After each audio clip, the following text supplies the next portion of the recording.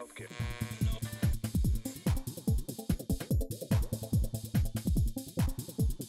Hello STEM enthusiasts and welcome to the first edition of the Scientix TV.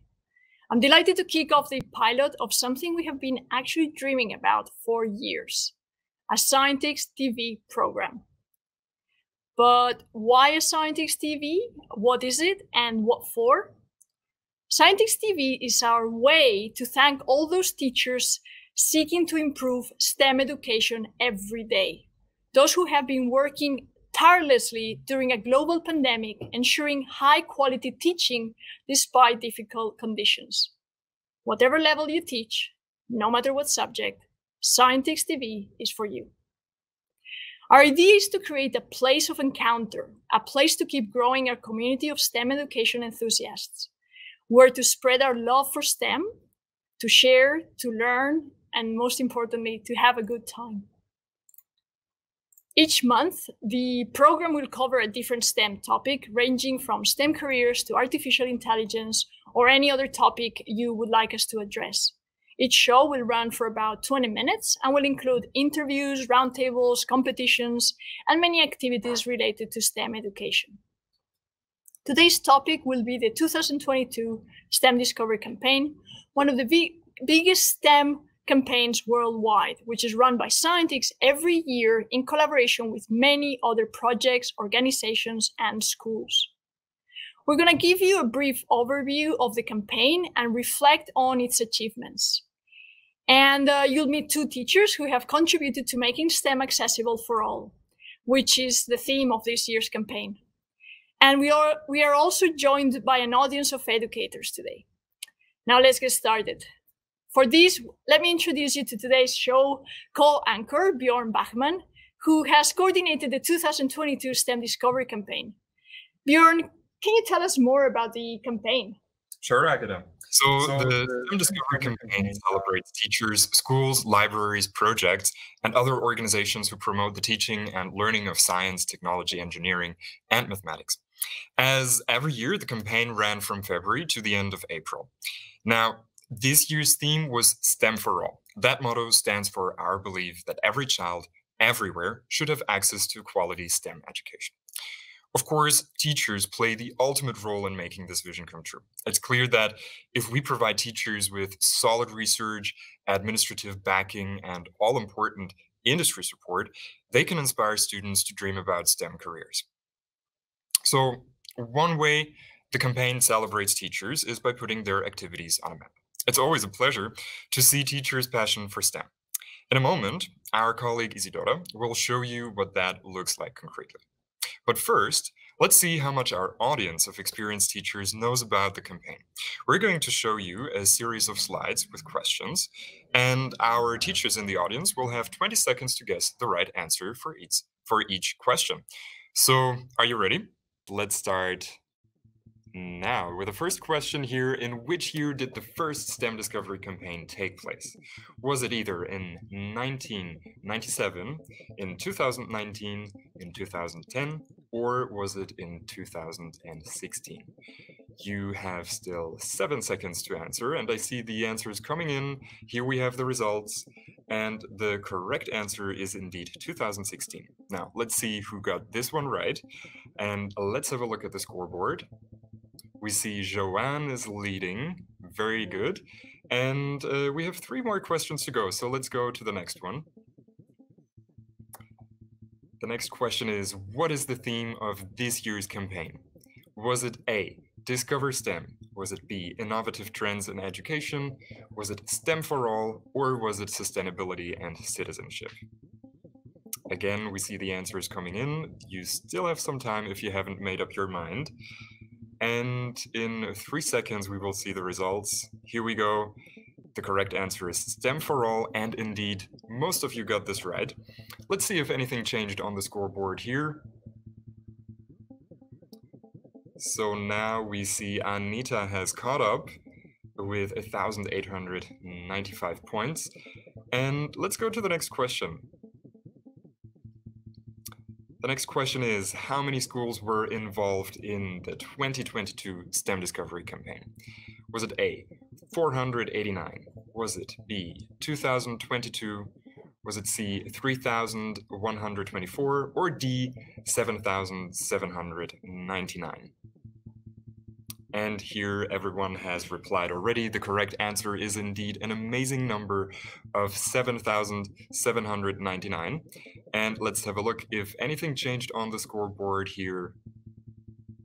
We see Panagiota is on fire with 3 correct answers in a row, but still Anita is leading the scoreboard. So let's see if this changes in the last and the 4th question here.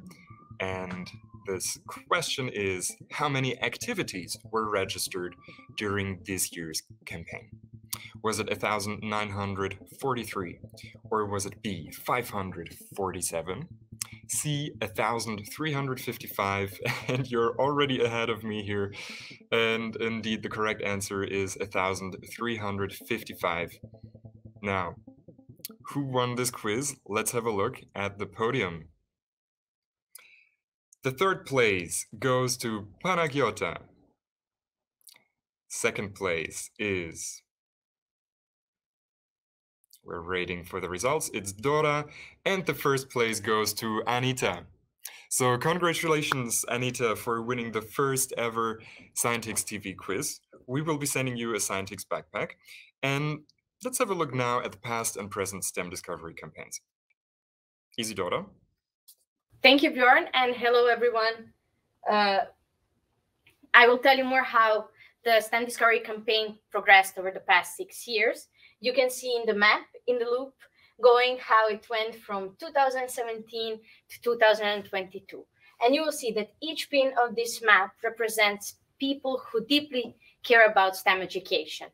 Each pin is an activity or an event or a workshop that they organized or participated in during the campaign. It can be a cool lesson they created for their students, or it can be just a webinar that they took part in. Whatever it is, these people made an extra effort and shared these activities with the world so others can learn from their experiences. When we first started, the campaign lasted just 1 week, and we showcased around 100 activities from 30 schools around Europe. So far, it grew and it grew, and in 2021, we had more than 2,000 activities. Of course, we are trying to beat that record this year, and we're on a good path for it. Also, as you can see on these maps, that we are getting submissions from all over the world, from many different countries. So teachers east, south, and west of Europe are organizing activities. They're participating in activities all over the place, and they're organizing in places such as Turkey, Nigeria, India, Brazil, Jordan, and of course, we have our most remote activity taking place in island of Pohnpei in Micronesia, out in the Pacific Ocean. On top of that, each year we organize several competitions for our participants, and this year we had 12 competitions where teachers, schools, and students could win valuable prizes. And these 12 competitions attracted more than 670 entries this year, which is a grand success. And we're looking forward to see how it will look at the end of the campaign. Bjorn, back to you. Thanks a lot, Isidora, for this update. Now, let's hear from 2 teachers who put their names on the map this year. It's my pleasure to introduce you to our first guest, Anita Simac. Anita is a Scientix ambassador and mathematics teacher in a lower secondary school in Croatia. Anita, welcome to Scientix TV. How are you doing today? I'm doing fine. Thank you, Bjorn. It's a great pleasure to be with you here today on the pilot episode.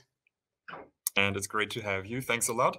So, Anita, you wrote an article for the STEM Discovery Campaign blog that caught our attention.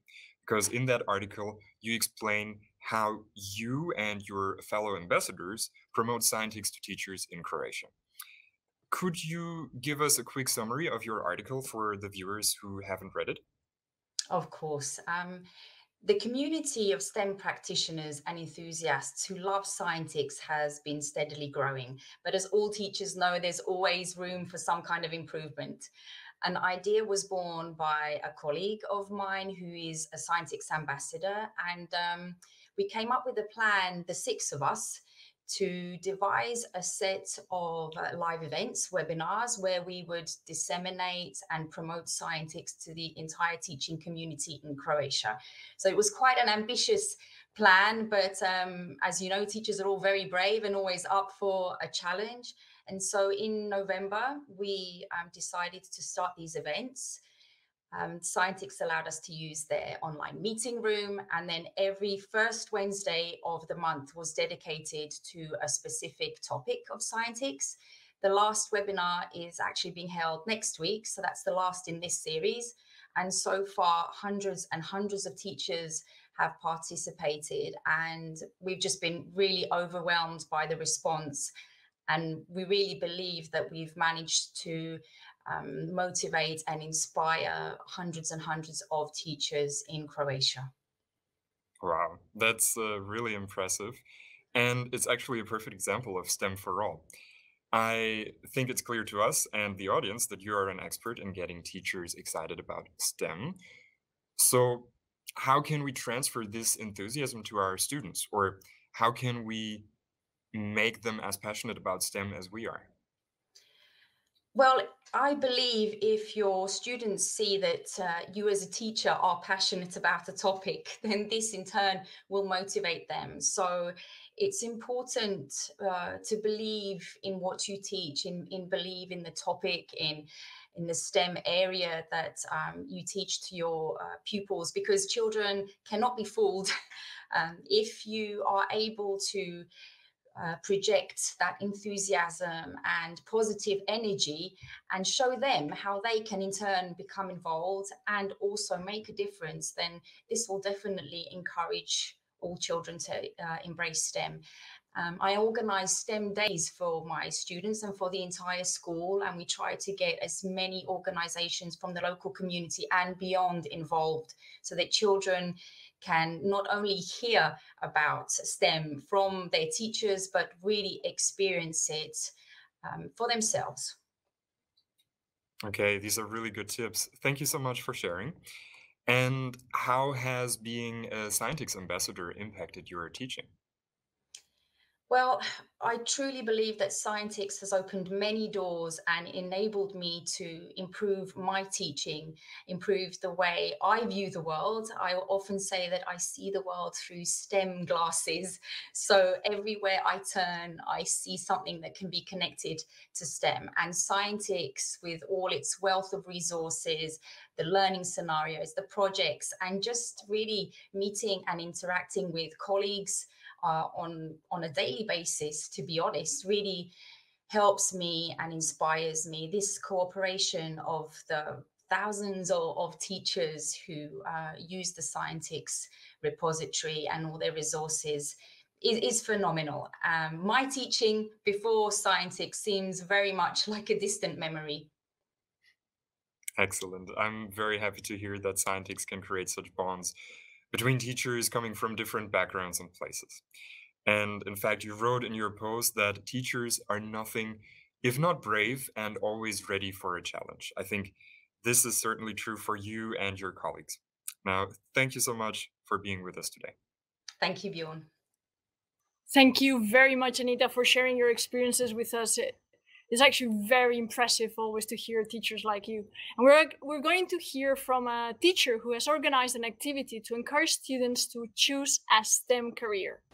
Alvaro Molina is a science teacher in Córdoba, Spain, and he invited a plant ecologist into his classroom to tell the students about his research and his profession. Hello, Alvaro, and thank you for being with us today. Hello, thank you for giving me the opportunity to stay here with all of you. Now, how did you get the idea for this activity, and how difficult was it to find a STEM professional willing to come to your classroom? The idea of organizing this kind of activity came from talking with my student. During this school year, we talked several times about what a researcher normally do in their daily work and how to get to this STEM career.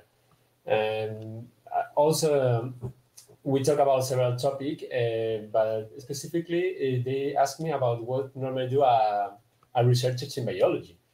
So I think it's good. There will a really good opportunity to invite a researcher in biology in order to explain us what they normally do, how to get this work, and this personal experience. And the second question, finding this STEM professional was not very difficult, because when I organize this kind of activity, I try to work with STEM professionals so close to me, who are so close to me. So as we normally work in academic context, we meet a lot of people who can help us in this kind of situation. I contact with a biology who is researching in a University of Madrid.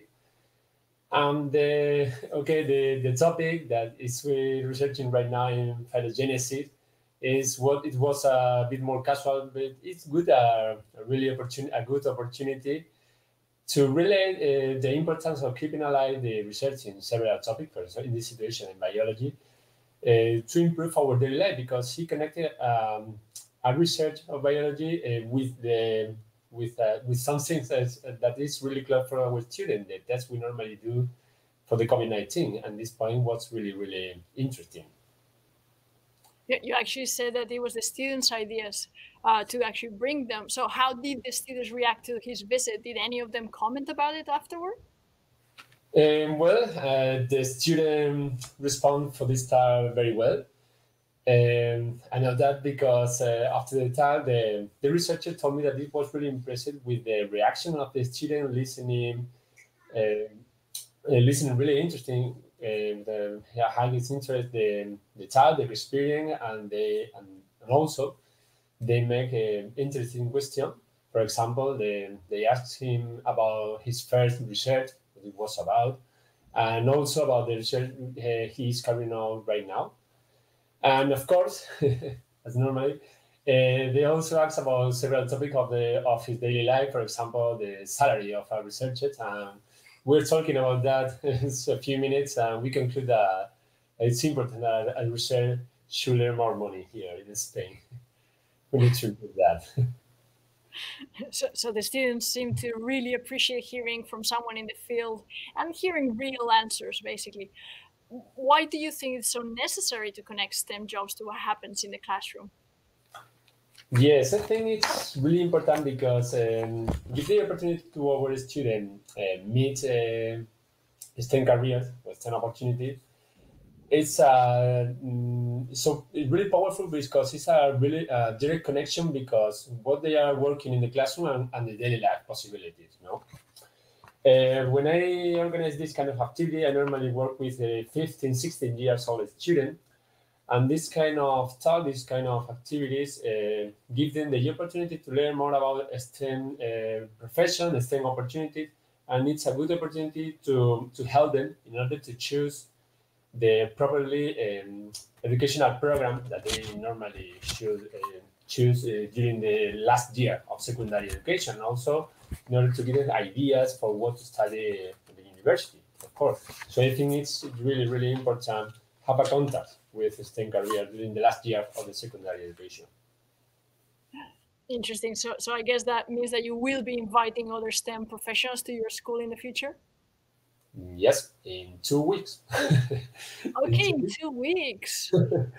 During May, because a few weeks ago, we have had the opportunity to be in a workshop of the University of Córdoba, explaining the different grades that could be studied in this university. And many students told me and showed me interest about the study in veterinary. So I have contact with a girl who have finished the studies in veterinary. She's right now veterinarian, and she asked to explain us how to start now with these studies, how is the degree, how is this grade, and the different opportunities after finishing these studies. So in 2 weeks, we are preparing the next visit of a STEM professional, because many students think that veterinary is just working in a pet clinic, but this girl is tell us about all the possibilities of veterinary. Yes, so yes, we have to do this kind of activity as much as possible. Very, very, very nice. We actually have a question from the audience. Jacques is asking, did your students have trouble understanding the presentation by the professional researcher? Maybe because he was too advanced. Not really. And not really, because I contact with with the researchers with many time, maybe 2 months before the talk. And he has a lot of time to prepare the activity. I thanks a lot this effort, because I know he spent many time preparing a talk that will be so close for the student with not technical work. We don't need technical work with 15, 16 years old student. We need the personal experience, and he prepared a 45 minutes talk, really close, really nice. The student understand everything very, very good. Yeah. So thank you, Alvaro, very much for coming today. We actually want to remind teachers that there is another source of support out there, and that's industry. Now, many companies need more STEM workers, and therefore many of them offer support to schools and teachers. One such company is IBM. Now, Ivana Kovac, the STEM Alliance coordinator, is joining us today as well to tell us a little bit about how IBM supports teachers during the 2022 STEM Discovery campaign. Hi, Ivana. Hello, Ageda. Yes, that's correct. IBM is organizing a competition in collaboration with the STEM Alliance, and the teachers who participate have a chance to win 500 euros for their classroom. They should check out the IBM Skills Build platform, where they will find very useful online resources for their students. For this competition, teachers are asked to come up with a simple lesson plan that shows how these IBM resources can be integrated into a STEM class. The central idea of this competition is to make children aware of the links between their school topics and potential STEM careers, as well as the professional skills that are necessary to pursue them. The best lesson plans will not only be published as examples of good practice, but also the first 3 winners will be rewarded with a 500 euro gift vouchers for STEM equipment for their classrooms. You still have time until the 31st of May to submit your lesson plan, and if you need any further guidance, we will have a webinar with IBM next Friday, 6th of May. Check it out. Thank you very, very much, Ivana, for that glance at an industry partnership. And big thanks to IBM for helping teachers and students across Europe. Now, we're going to close each episode of Scientix TV with a peek inside a classroom, or giving you a front row seat to a science experiment. For this, we are connecting again with Isidora, our experiments coordinator. And where are you right now, Isidora? Are you actually in the kitchen? Is that where you are? Well, yeah, but that's the best place to do your experiments without making a mess everyone else. So today, I am going to show you how to make an elephant toothpaste. It's a very easy but very fun experiment that you can do with your students pretty much at any age. So what we will need to have, it's a bit more complicated than a normal out of your house type of thing, but you need to have hydrogen peroxide, 3% one is fine, dish detergent, a bit of food coloring, the dry yeast, and of course some warm water, of course some spoons for mixing all of that in. So we will start with putting hydrogen peroxide. It's the one that you use for cuts and breaks, so it's a very normal one type. We pour half a cup into our water bottle. Oops. Well, it spilled a bit from outside, so we'll add more. You can try with different ratios of water and hydrogen peroxide, so you will see what kind of reactions you get. Then we will add just 1 or 2 drops of any dish detergent. And a few drops of colored dye, food dye, so we actually color the paste and we can see the reaction itself.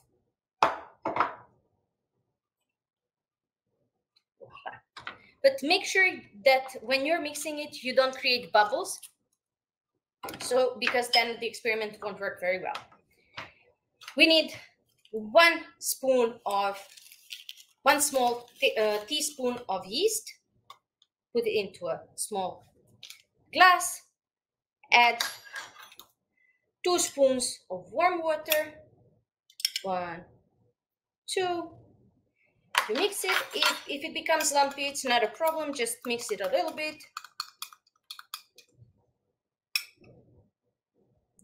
Clean your spoon. And maybe need to add a bit more water.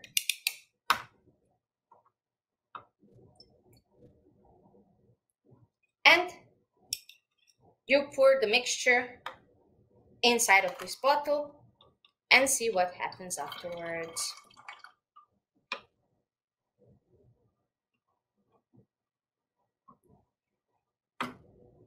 If you watch very carefully, you will see that our bottle is started to fill up.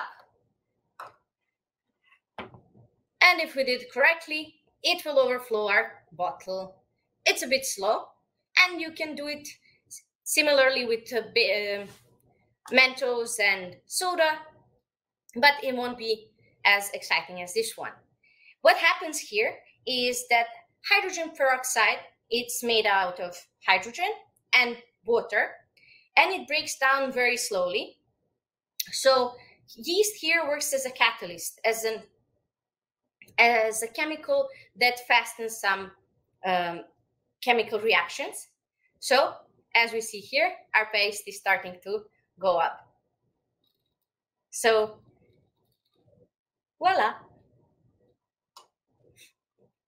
And this means that if we put yeast with hydrogen peroxide, it will rapidly break down into water, and it will break into water and put oxygen back into its gas state, and it will push it out. And that's why we put the dye, in order to see it, how the oxygen is going out of our bottle. But don't try to wash your teeth with it. Of course, you will probably fall out. And that's it for me. I hope this was fun for you as it was for me as well. Back to you guys. That was really cool. Well, it's great for chemistry and physics classes, and also for, well, Saturday afternoon, I guess. So anyway, thank you very much, Isidora. And that's all the time we have today. I hope you had as much fun watching this first episode of Scientix TV as we had making it. We want to bring you new episodes each month to highlight developments in our fields, share resources, or just laugh together. If there is a topic you would like to see covered, please let us know. Share your ideas and impressions of our first pilot on social media using the hashtag Scientix TV. We want to hear your views. Now, special thanks to Scientix TV pedagogical advisor John Mercade, as well as the live audience of today. So we had Panagiota Argiri, we had Selçuk Yusuf Arslan, and we had John Hale for supporting us today. Of course, thanks again to Anita and Alvaro, and as well to IBM for helping us with the STEM Alliance. Now, tune in again next month. Enjoy the spring weather, and all the best from your Scientix team. Thank you and goodbye.